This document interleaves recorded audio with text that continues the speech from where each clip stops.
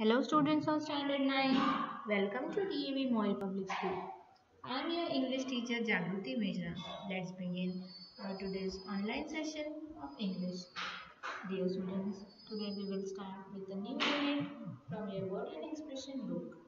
Unit number 6.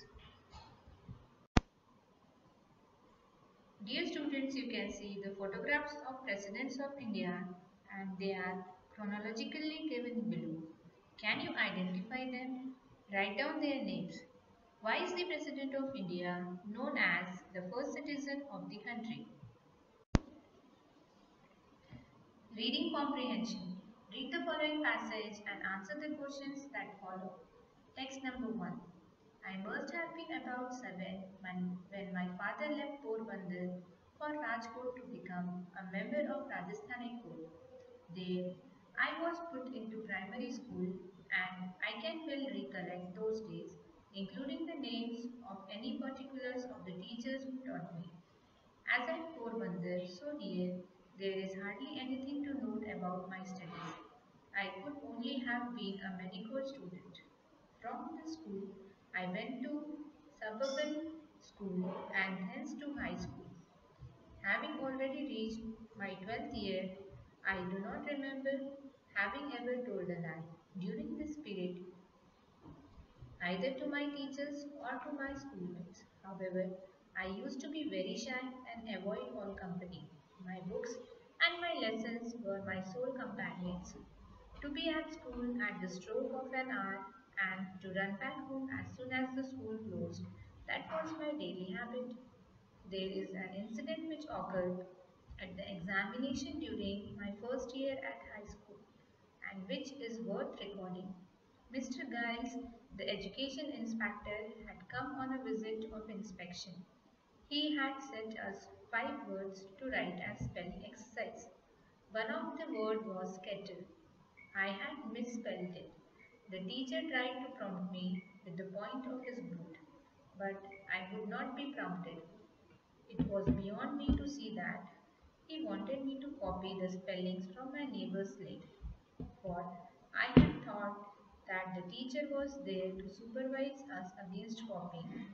The result was that all boys except myself were found to have spelled every word correctly. I would never learn the art of copying, yet the incident did not at least diminish my respect for my teacher. I was by nature blind to the faults of elders. Later, I came to know of many other failings of this teacher, but my regards for him remained the same. Two another incidents belonging to the same time have always clung to my memory. As a rule, I had distaste for reading anything beyond my school books. The daily lessons I had to be done because I disliked being taken to task by my teacher as much as I disliked deceiving him. Therefore, I would go to the lessons,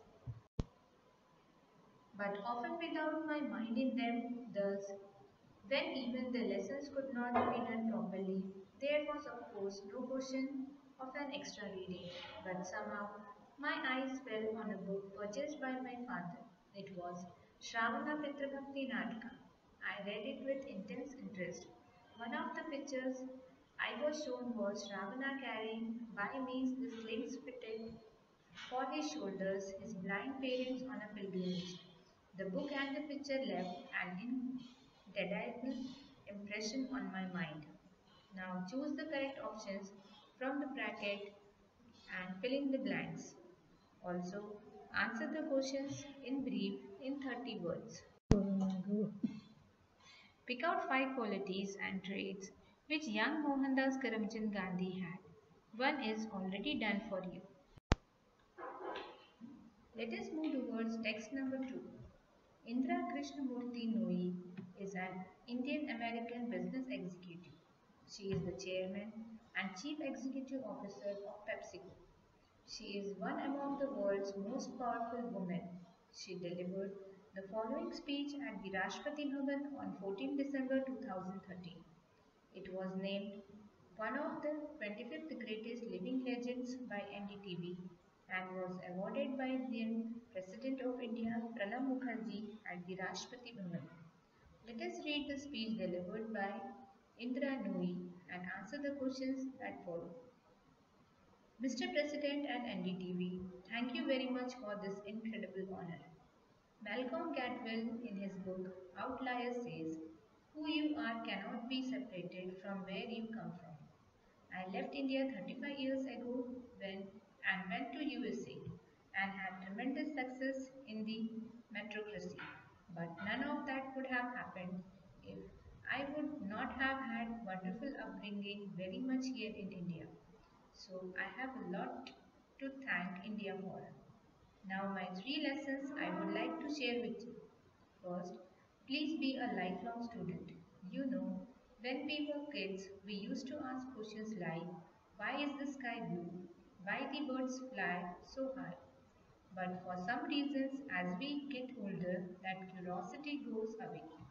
And if we are happy with the knowledge we have, then we are actually going to atrophy. So please remain a lifelong student. Don't lose that curiosity. Second, whatever you do, throw yourself into it. Throw your head, heart, and hands into it. I took at my job not as a job, I look at it as a calling, as a passion, and I don't care about the arts, about the hardships, because to me everything is a joy. So, whatever you do, please look upon it as a calling, a passion, not as a job, not as something temporary. The third and the most important one, please help others rise. Greatness comes not from a position but from helping build a future. All of us in a position of power have an obligation to pull others up. You know, as I understand here today, I look at myself responsible as a responsibility, not as accepting an honor.